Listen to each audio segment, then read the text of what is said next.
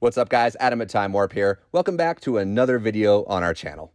Today, I'm going to show you two different methods to remove orange peel from Clearcoat once it's dry by sanding. So let's get started. Method 1 involves using a DA sander, also known as a dual action sander.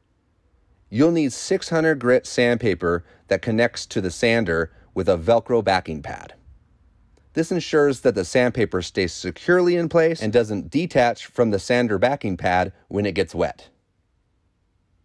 With a DA sander, you can quickly and easily sand the Clearcoat surface using smooth motions, effectively removing all of the orange peel. This will provide proper adhesion for the next layers of paint.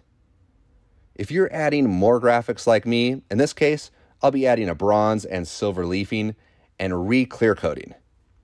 Make sure you follow all the manufacturer's instructions with each coating. Now for method 2, we'll be using a Velcro hand sander. You can still use the 6-inch 600 grit sandpaper for this method as well. However, this time we'll be sanding the surface with an X pattern, once again utilizing wet sanding. By sanding in this pattern, we'll ensure that the surface stays flat and smooth. Once the surface is dry, you'll be able to see any imperfections that need further attention.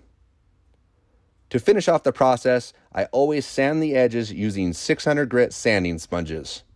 This helps prevent burn through and once again provides a surface for proper adhesion for the next layers of paint. I hope this tutorial was helpful to you and your journey of custom paint. Remember, I'm here to help you succeed as a custom painter. Be sure to check out my other videos on this channel and don't forget to like and subscribe for more content like this. All of the paint and the materials that I use in this video is available on the Amazon link down in the description. Thanks for watching.